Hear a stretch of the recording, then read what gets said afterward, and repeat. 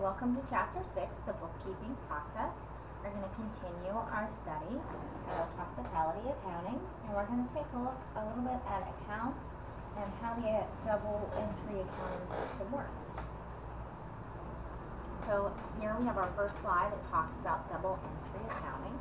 Double entry accounting is the process in which every business transaction affects two or more bookkeeping accounts. So every time you do a transaction, you are going to affect at least two accounts, and that keeps our equation in balance. If we can kind of think back to our study of math or algebra, if we did something to one side of the equation, we had to do something to the other side of the equation. So accounting is based on that equation, so again, we have to do double entry accounting. The first thing you're going to do is analyze the business transaction. So you're going to say, what is happening? So if I'm buying supplies for cash, what two accounts are affected? Well, supplies and cash. And once you determine the two accounts that are being affected, you say, what is the effect of the transaction? So is the account balance going up? Is the account balance going down? So I said, if we're buying supplies for cash, our cash will go down when we purchase something. The cash in our wallet isn't smaller or lower.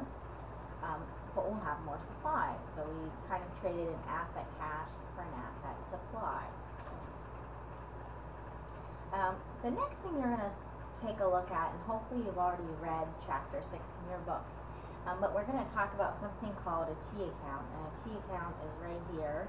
If you look, this is the T account. And the T account has two sides. Debits are on the right and credits are on the left. So really what debits mean is right and credits means left. Sometimes this is difficult for accounting students, so you may want to write this down somewhere or work on it. But debits are on the right and credits are on the left, and this really stems from Old Latin that was used way back when people were trading spice and salt and trying to keep track of money and gold and in goods. They started accounting systems, and they started with the Latin debitrum and creditrum, and from that today we have debit and credit. And again, debits are on the right, credits are on the left. I'm really emphasizing this because it's extremely important that you understand that debits means right and credits means the left side of a T account. Now, what becomes difficult for students is the increase and decrease side. So you can see I have assets, and my debits are on the left, credits on the right, liabilities, debits on the left, credits on the right, so forth and so on. In all of these T accounts, debits are on the left and credits are on the right. The difference, though, is the increase and decrease side. So depending on what type of an account it is, the increase side or decrease side may change. So an asset like cash will have an increase with a debit and a decrease with a credit. But liabilities are going to have a decrease with a debit and an increase in credit. You can think about that. An asset is what you own, a liability is what you owe. They're opposites, and they behave in an opposite way. So we have assets, liabilities, owner's equity, revenue, and expense, and I have them all listed here. Assets and expenses have the same, increase on the left, decrease on the right.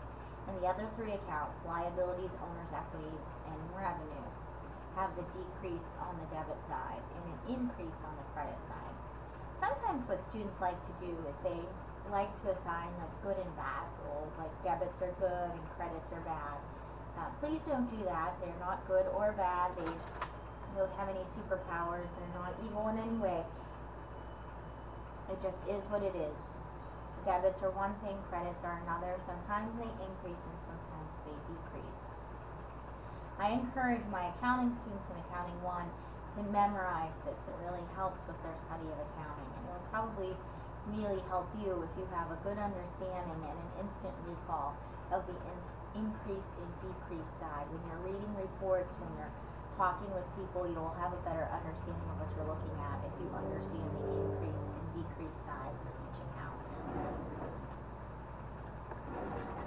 And then we'll look at some business transactions here, because once we have a business transaction, what we want to do is identify the two accounts, and then we want to figure out the effect of it. So here I have owner invest 10,000 cash into the business.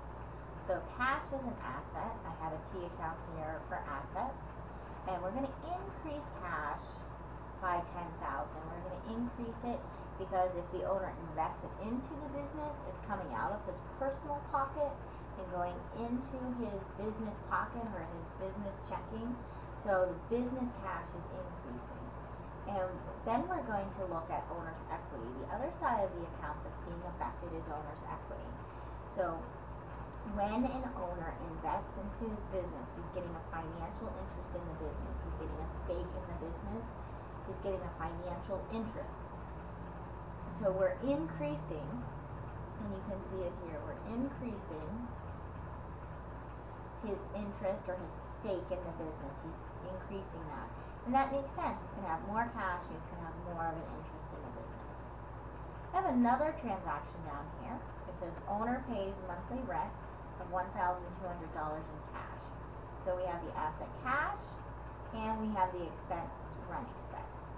So both of these have the increase on the left and decrease on the credit side on the right. So we can see our cash decreasing by $1,200 and our expenses increasing by $1,200. So I have less cash and more expense here when I'm paying my monthly rent. Oops, somehow I flipped the screen. Sorry about that. So my final transaction has 3 accounts that are affected. It's an owner sells food for $25 plus $2 in sales tax. So my accounts that are affected are cash that we receive from the customer, revenue for our food sales, and the liability sales tax payable. I can't keep the $2 in sales tax. I owe it back to the taxing authority, so it's a liability. So you'll see that my increase here is for cash. I get the $27 from the customer, they pay me, and my cash goes up. I also have revenue, so my revenue goes up, and my increase side is on the credit, so that makes sense. And then I also owe money to the taxing authority that I collected the $2 from. So you can see here I have the $2 increase in sales tax payable. All 3 accounts went up, and that's fine. We don't always have to have an increase and a decrease. You can see in our 3 examples here, the first one was an increase and an increase. The second one was a decrease and an increase. And the third one, again, everything went up, increases across the board. As long as we are making sure that our debits equal our credits. Here I have a debit and a credit. Here I have a credit and a debit.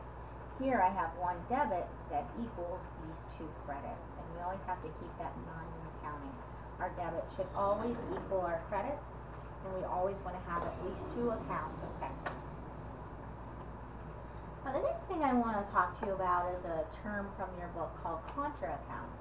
Contra accounts are special accounts, and they have an opposite effect of their account classification. So they are an asset, like allowance for doubtful accounts. It's a contra asset. But instead of having a normal debit increase, it has a credit increase. It works opposite. Now also withdrawals or drawing. That's an account used by the owner to take money out of their business. It's a contra equity account. And when the owner takes money out of the business, it's debited, and that decreases the equity in the business. The last one we have here is accumulated depreciation. It's a contra asset. They talk about it a little bit in your book, but I'm not going to talk about it much here because we have an entire chapter on depreciation. So I'm going to leave that for when we get to depreciation. And I just want to thank you for watching our overview of Chapter 6. Please be sure to read the chapter in your text. It's very important that you understand this chapter. It's going to help you for the whole rest of the session. And we will review T accounts again in the WIMBA session. We will do quite a bit with T accounts in WIMBA. So I hope to see you then. Thanks and have a great day.